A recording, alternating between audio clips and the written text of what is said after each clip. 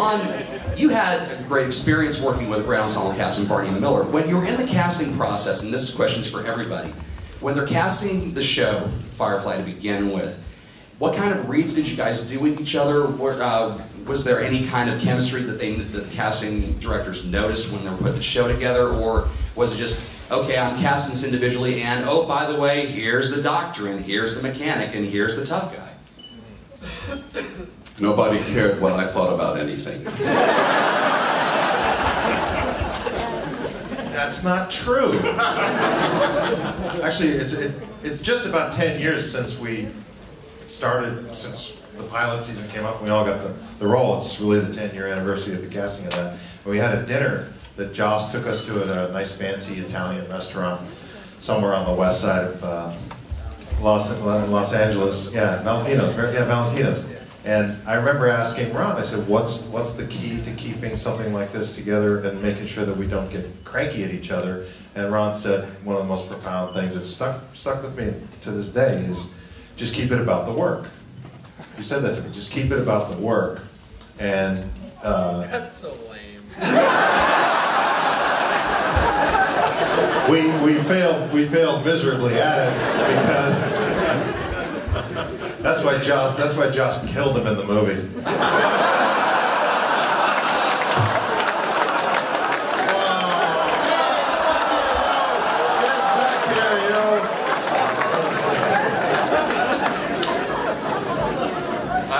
Take this shit. Do you two ever get on the phone with each other and going, man, what did we do to piss Whedon off that much?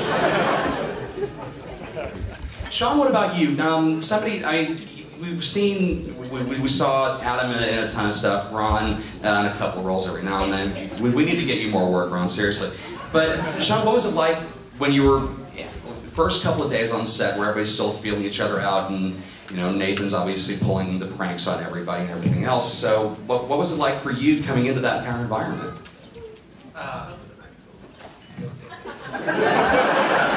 Leave it to the mechanic. What was it? I think we all started working the same day, right? Day one, except minus Marina, because she wasn't casting. Marina was the last to join the clan. But I think it was, we shot first, but we were in the cargo bay. Like the first. Just remembering. Not that. I mean, I think we all talk about how it was sort of this instantaneous, you know, organic chemistry that we all had. And it sounds like a cliche, but it's actually not. That, you know, we kind of all clicked right away, except for Marina. But because she wasn't there yet. Nice, good job. So yeah, there wasn't much gelling or feeling out. It was very easy, very fast, which is not the case on lots of sets in this industry. Joel, there are a lot of TV shows where it's either really strongly skewed towards men, or really strongly skewed towards women. Very gender-balanced cast for Firefly, really from the get-go. And you always hear the thing that Joss has to ask over and over again, why do you write so many strong female characters, blah, blah, blah. And if you haven't seen that, there's a great YouTube clip that Equality Now has on their website where Joss is accepting an award from him. And it's a very long, drawn-out answer, as Joss will do, on why female characters are so important for him to get right the first time. But what was it like working on one of his sets where it's a very balanced cast that way? I don't know. You were there. That's a really complicated question, man. I know. I like strawberries.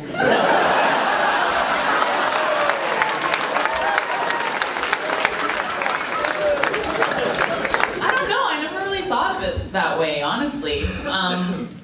We were just such good friends. We were all really, really tight from the get-go. So it just, I don't know. I just felt like I was with a family. Well, I mean, obviously, Marina was your maid of honor at your wedding, for crying out loud. That's she was. Pretty close. Now, by the way, I want to ask you guys something. Of the 4 people sitting up here on this table, how many, at least one of them, is on your special exemption list with your girlfriends or your wives? Raise your hands.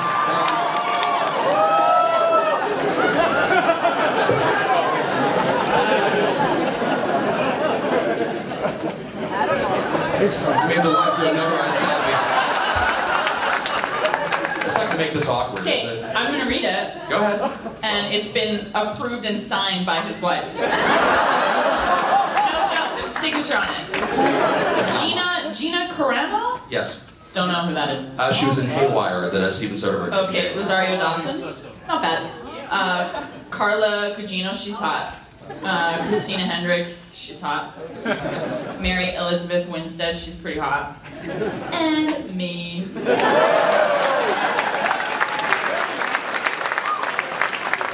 Who's Justin Bieber?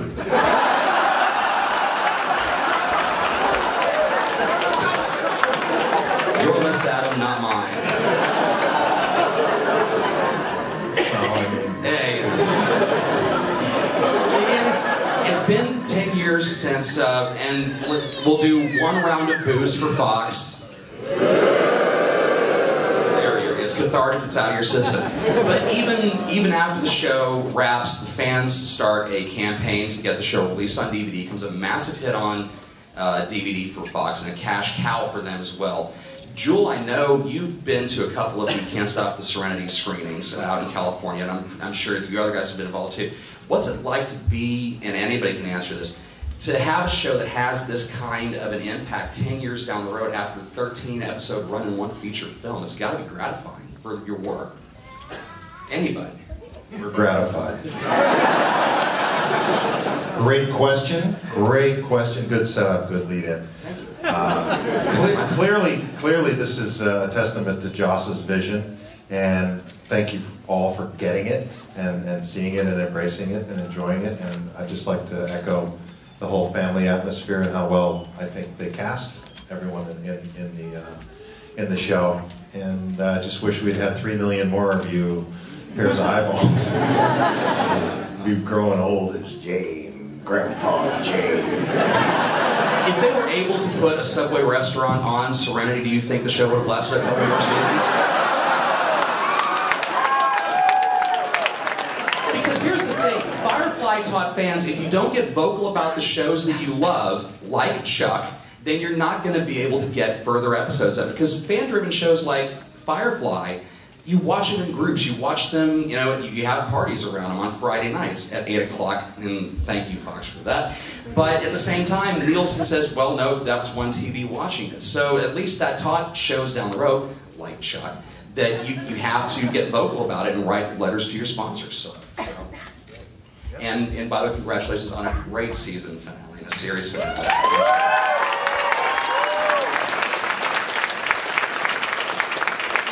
Yes, in the words of the inimitable Nathan Fillion, thank you! Hang on a second. You guys all have your cell phones here, don't you? One of you has Nathan Fillion on speed dial. One of you has got to have Nathan's number up.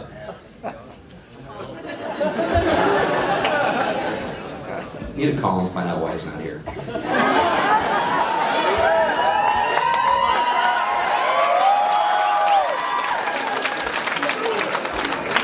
While Adam is pulling that up, the microphone for questions is right over here. Just to make sure that everybody can actually hear your question, please start queuing up over here at the mic. We'll get to you.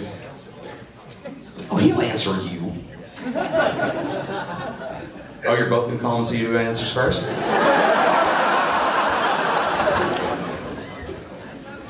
That'd be like fucking Baldwin. Oh, for Jewel.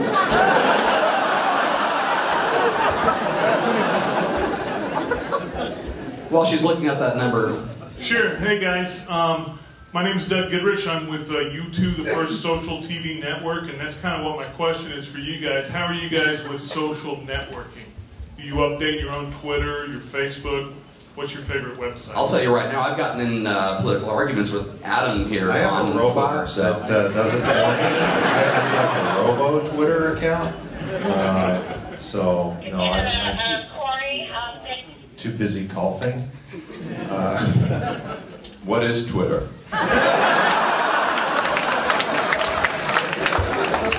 Just ask somebody to tweet you. We're gonna leave a message, okay? Hang on. It's me, and I'm with Adam and Ron and John, and we're at a Q&A right now in Texas.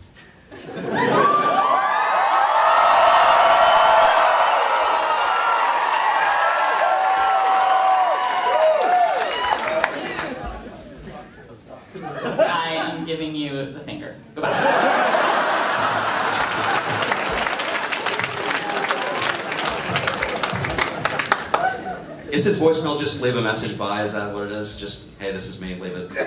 And then he's out. Adam, what do you think he says? This is the captain of... Billy Connolly from the Boondock Saints, amazing Scottish comedian. We did the same trick to him when we were doing Boondock Saints too. And it was the nastiest outgoing message I've ever heard in my life. It was absolutely awesome. Thanks. Next question, please. Hi, I'm so embarrassed. For each of you, do you have a very particular favorite moment in either the movie or the episodes that you shot?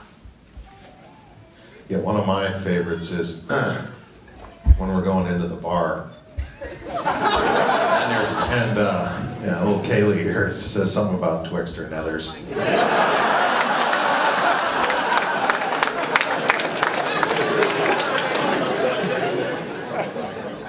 I just thought it was just a darling moment. I can stand here some more. But truly my favorite was that whole mule chase. That was one of the most early on scenes we shot, and it was very physical. There was a lot of rehearsal and jumping around that mule and on cable work. And it was one of the funnest, most fun few days of working with it. How about you? One of my favorite moments is when Sean gets shot, and I have two favorite moments, but I love that scene where you say to River, I'm sorry. It kills me. It makes me cry. And I also love that scene where we make out.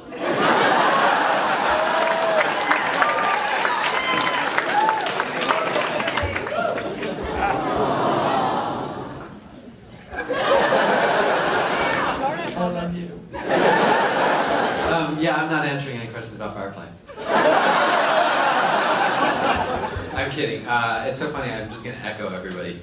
Janestown was my favorite episode to work on because it was just a lot of fun and fun to me, and getting drunk with this one was really challenging. Other than Fillion, you seem to get beat up a lot on the show. I mean, so a whole lot of stun punching, and I'm hoping that people were pulling their punches, yes? Yes. Yeah, but I think during the movie, didn't Chewie and Nathan had some Issues? crazy fight scenes, and he had trouble. Chewie had trouble not actually punching and fighting and kicking. Beat up after shooting that. Yeah, Nathan did a lot. Yeah. And then my other favorite moment is when I get shot, but it's after. but it's after I get shot when I'm laying there. When my favorite moment, for some reason, in that movie is when Miranda says, "Put pressure here," and like everyone always asks, like, "What's your?"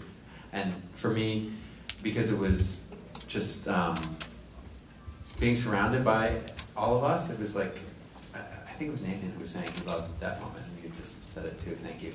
But it was so easy for me to look up at everybody around there, and it just sort of felt, I don't know, like one of those genuinely wonderful moments as an actor. Yeah. Oh, shut up. And Ron? In Serenity, I loved the last moment before I took my last breath.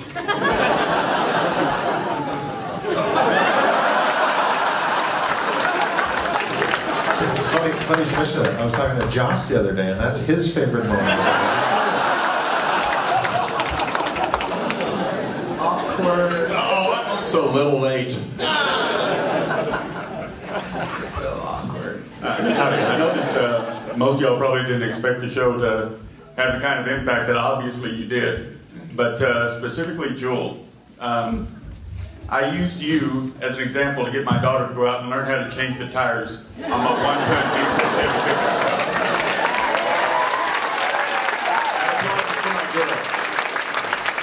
Did you expect that you were going to be such an outstanding, strong role model, not just for women to do valuable, important uplifting things, but stuff like teaching their boyfriends how to change a damn tire.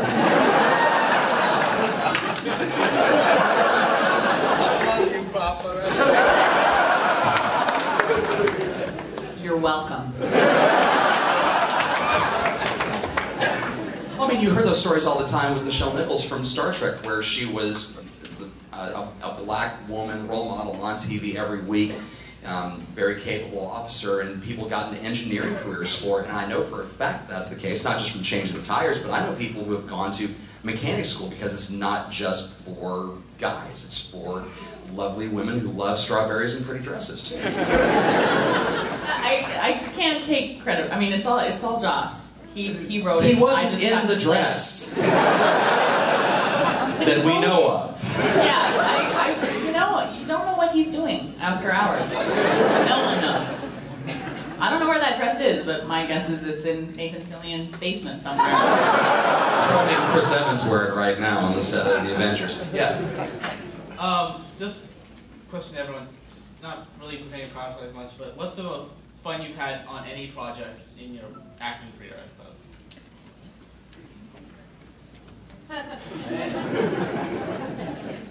The most fun I've ever had working was on Serenity because of the movie, the series as well, but the movie was something so special because it was a series that was canceled and it was resurrected by Joss's just determination. So I think we all just approached it as something that we knew it was really this special opportunity for us all to recreate roles that we had lost, and we were all heartbroken and devastated when the show was canceled. So to have that uplifted again was just magical. So for me, that's the most fun I've ever had. Yeah. Yeah. You getting a little emotional there, big guy?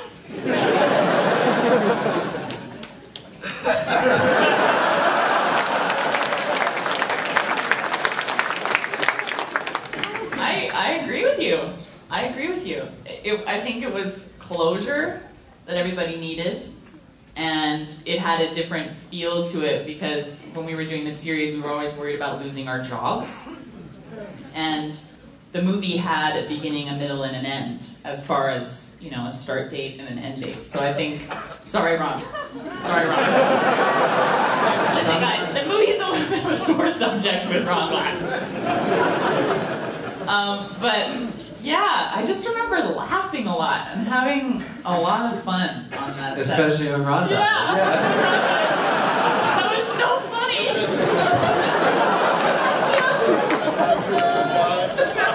Remember that time? How do those blood capsules taste anyway? Good times. Well, I'm not going to say Serenity. Why? Well, I could. That'd be boring. I had a lot of fun reuniting with Jewel for Warehouse 13. I kid you not, my cheekbones hurt. At the end of the day, I came home and I was like, why are my cheekbones so sore? Because this one I laughed for, 18 hours? It was a grueling shoot. Like, work till 7 a.m., back at 7 p.m., like, work till, it was... And we had those huge giant fans on us, remember? And it was freezing cold. And we were just sat in the corner cackling at everybody. We were laughing hysterically. How many blown takes? How many blown takes? None. None for us. None for us. None for us. No way. No. We're professionals. You looked real professional in your spandex purple suit. And that would be my least favorite moment of my career. Having to put that thing I just on. remember Sean coming out of his trailer wearing that suit. And I just looked at you and started laughing. And you were like, this is my life now.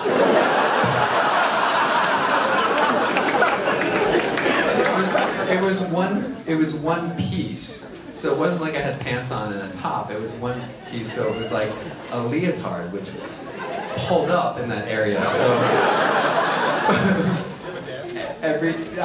kind of. But after, it was, but like, at first I was shy about, I would go like this. I'd be like, oh, excuse me.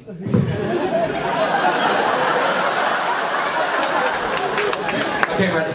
I couldn't like reach down and shift, so I had to like yank and pull. And I was just grabbing my crotch the whole time. I was like, you didn't care after a while. Like, I don't care. I was like, what are you doing? You're like, I'm grabbing my balls. That's what I'm doing. That's what I'm doing. I'm shifting. It was very uncomfortable. Ron, when was your spandex moment? About 3 minutes ago.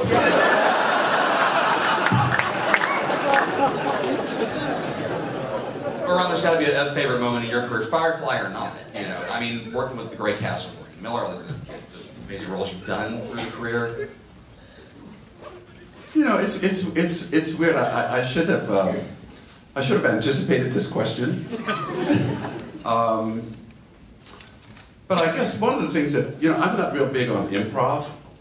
And so one of the things that happened on Barney, for example, was that there was a scene where Barney got really kind of confrontational with me.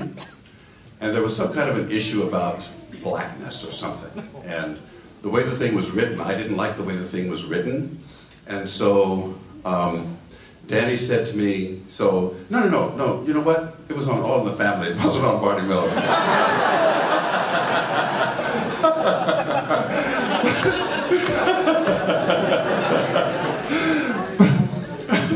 But the producer said to me, okay, so you don't like things, so what would you say? And I said, I don't know what the hell I would say. I said, you know, I don't do improv. I don't do the writing. You write, I'll act it. And so then he says, but what would you say? And I was angry. And I said something that just came out of my anger. And he said, perfect, let's do it. Let's go, shoot it. So that kind of, you know, that kind of moment was it comes out of frustration. It comes out of frustration, but it was very real. And I didn't have time to you know, to work it. And so those kinds of moments were that was really gratifying. So it wasn't funny, but it was gratifying. Somebody had mentioned to me that if they did Barney Miller, yeah, oh, please give him another round of applause.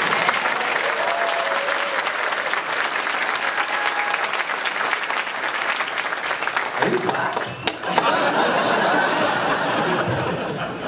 Someone had mentioned to me that if they did, if you know, since Hollywood is intent on eating itself and remaking everything that was good in the 70s and 80s, if they ever remade Barney Miller, they would cast Adam in Max Gale's part as Wojciechowicz. Can you see that? In the taekwondo outfits and all the rest of it?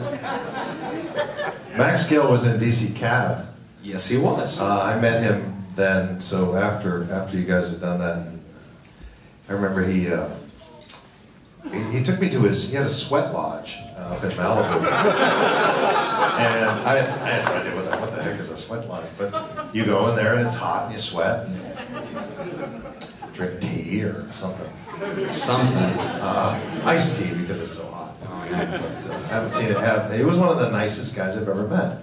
Max Gale, he's just cool, laid back Malibu hippie, which is like the opposite of his character, so it's a testament to his skill. Yes, sir. Mr. Adam Baldwin, I first encountered your work, as so many young boys do, on an illegally copied VHS of Full Metal Jacket. From then on, I've loved you.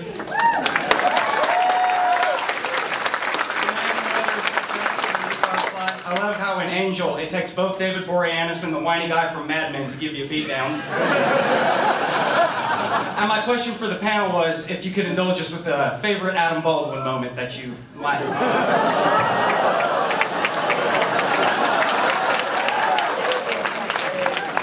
A bunch of those.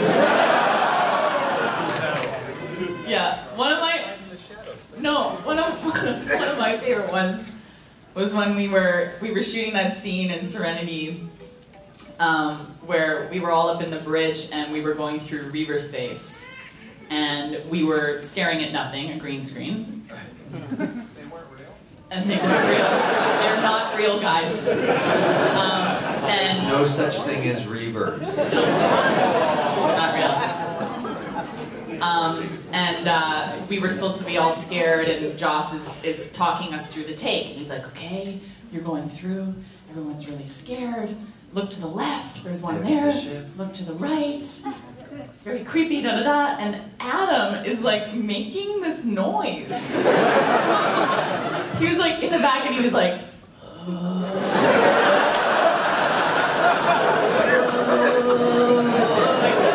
I'm like dying. I'm trying not to laugh. I'm just figuring out, like, what are you doing back there? I'm scared. This is terrible. I remember that. For those over there that didn't hear that, I was scared. Oh gosh. I'm trying to think. Dear Diary. Dear Diary, today I was pompous and my sister was crazy.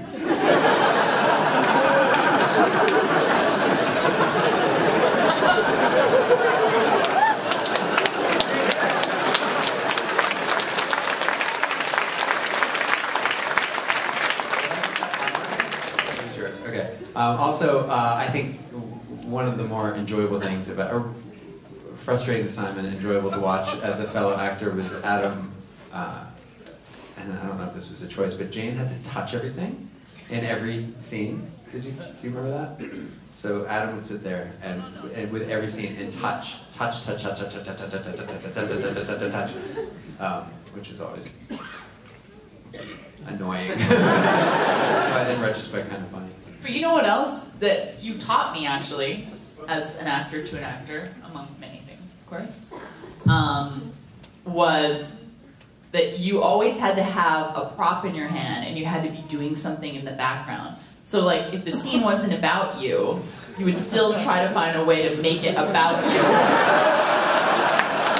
So, if you were doing something in the background with a prop, the editor would have no choice but to cut to you later to show what it was that you were doing, hence more screen time. And it's something that I have taken away. So thank you. Thank you, Adam. All right, Ron, it's Roast Adam Baldwin. Go. This actually happened off stage.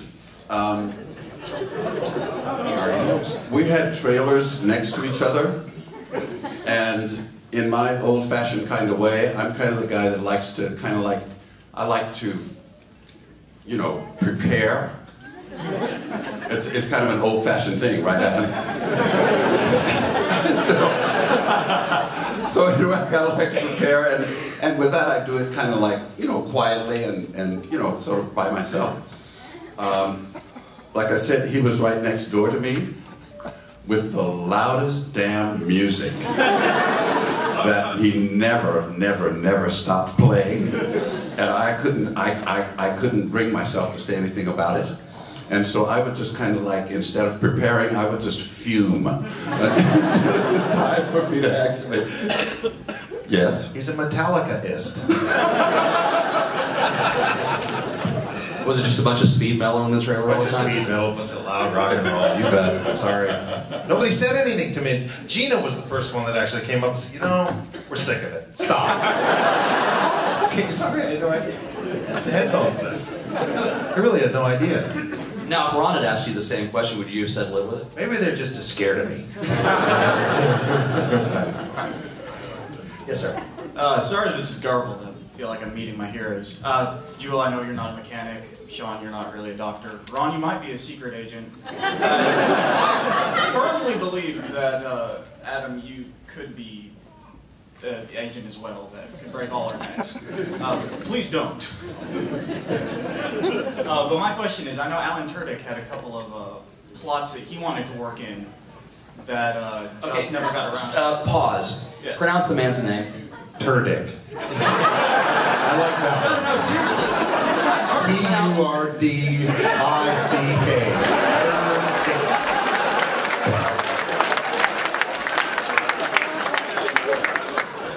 I thought it was Jewel Satie as well. That makes it go better. Please continue. It's Tudyk. He was teased in school. Thank God He said he. Well, were there other plot points that you guys wanted to do that weren't explicitly written, that were kind of your own projects?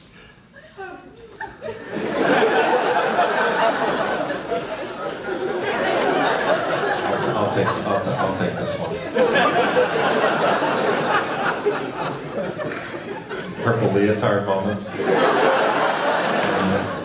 What was that? Plot points what? That you wanted to work in on your own. Like, Tudyk wanted, or Alan.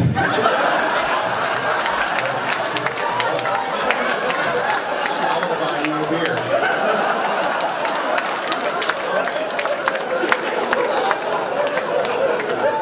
You know, Alan wanted to be inked up. He wanted to have gone through the worst lockups in the verse by telling funny stories, but just never got worked in. Did you guys have anything similar? I kept fighting with Joss about Jane's relationship with. Was it with Vera? No.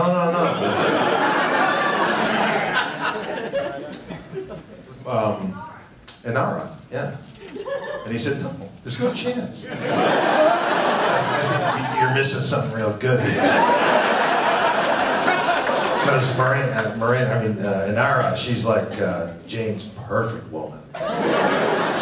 Very intimidating, but just in every way perfect. But he said, no freaking way. Like, oh, okay. So I failed.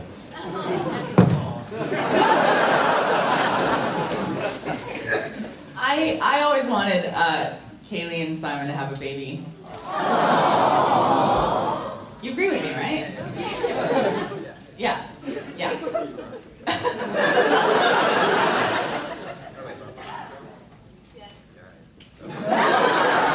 Hello? There we go. 2 days. Oh, Alan's gonna love watching this on YouTube. No, he said Tudyk, and then we started laughing, and then you said, no, you said he got teased a lot in school, and I leaned over to Sean and I said, I don't know why, 2's always better than 1.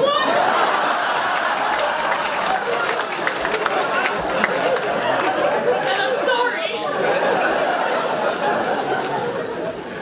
Oh, that was great. Your turn. Other than surviving. I had a couple of conversations with Joss about Not dying. maybe. Yeah, that was very brief. But I talked to him a lot about me in the pilot when I first met Kaylee. She says to me, "Oh, hi, Grandpa," and I said, "I never married." I had some conversations with Joss about that. I didn't want to, I wanted to be married. I wanted to have some chances, you know what I mean? Chase never is that much fun on set, I can imagine. One more question, then we do have to wrap it up. But once again, but before we do that, Jane hats. Wearing a Jane hat, stand up. Stand up. I want to count how many are actually. You see this?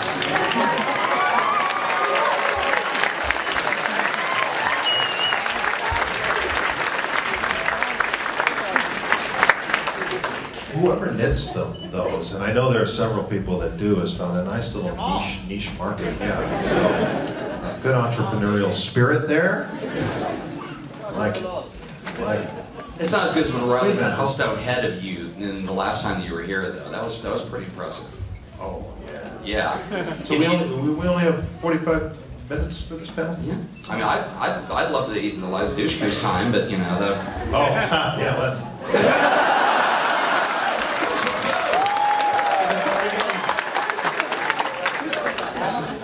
Of course, the hallmark of great sci-fi is to deal with contemporary social issues in a palatable, timeless manner. And you're complaining about my questions, guys? And of course, 2000 we had quite an upheaval with our elections, and y'all's had dealt with that, with the colonizing and the fighting and whatnot. was that representative of what happened with the kind of split our country had and would further go on to? And also, Jewel, you mentioned in the commentary of the DVD that Joss asked you to gain 20 pounds for your character. Do you feel like that also kind of rebelled against this thing where women in film are asked to get thinner and thinner to a point where it's actually dangerous?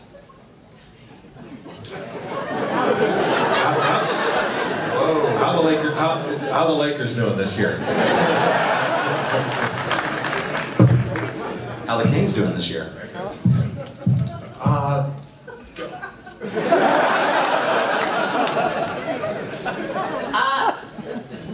I think that's Joss's whole thing. He likes to rebel, you know? He likes to rebel against lots of things in the industry, especially where women are concerned. He wants women to be women. He wants women to look like women. And I, for one, am all for that, especially if I get to eat cheeseburgers all the time. Now you get to answer the other question. All right, I will. I have no clue about the ball. No clue whatsoever. Joss was really, I think he focused, as many sci-fi writers do, on individual frontier. I love the frontier aspect and the struggle out there. So I think that's quite the spirit we have here too. So I'm gonna stick with that answer and keep it brief. But I love the hats. Thank you. We'll squeeze in one more. We'll only get Eliza partially mad at us. Go. Wait, let's end on a high note. Ask us a good question. Well, it's a question kind of from New Hampshire because my mom lives there. And she says, when are you going to give her some love up in New England? She never gets to see you guys. So the question... My mom lives up in New Hampshire. Really? Yeah. They'd make room for you, I'm sure. Okay, so the question is obviously you guys are really close. How often do you guys get together outside of this, and what's coming here today, kind of a, yeah, we get to have a reunion and we planned this? Ron?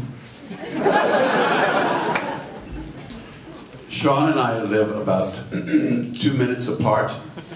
This is the first time I've seen him in about 5 years. And it's great.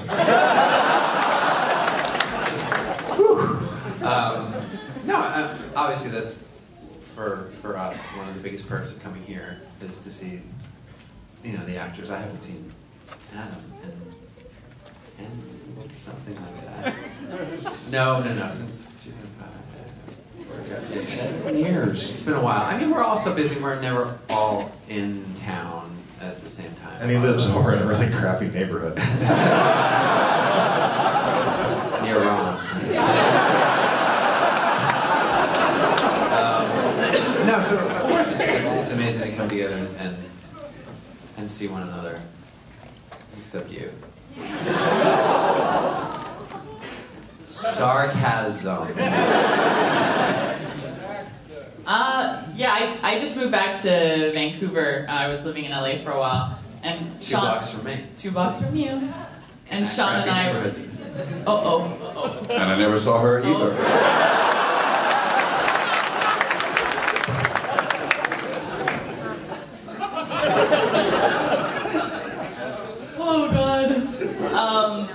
But Sean and I used to go to Pilates together. They'd come over to the house and swim and hang out with the kids. Yes, and drink lots of wine. Oh, yeah? Yeah. Oh, yeah. I know. And I just saw Nathan last weekend. He flew up to Vancouver, and we went out for dinner, and ended up talking in British accents till 1 in the morning, laughing hysterically over nothing and embarrassing ourselves. But yeah, I don't know. I love seeing you guys. I do. And we're gonna. Oh God, here we go. I'm scared. I can do Pilates. But you choose not to. Ew. Ew. Funny, I was in the airport and I looked back in the security line and about 15 people back was Sean. And I just looked back up. And it was just like, there's this connection of, because we shared such a love, it was such a great experience. There's shows you work on that aren't so great, but when you see people from a show that is just part of your heart, it's immediate connection and love, just bingo. I'll skate on through the line. Fortunately, he had his little American Express Platinum card, so it got me into the lounge thing. Apparently, if you have an American Express Platinum card, you can get into the lounge. I did not know that. Membership has its privileges. Yes, it does. I don't have one. I don't fuck around.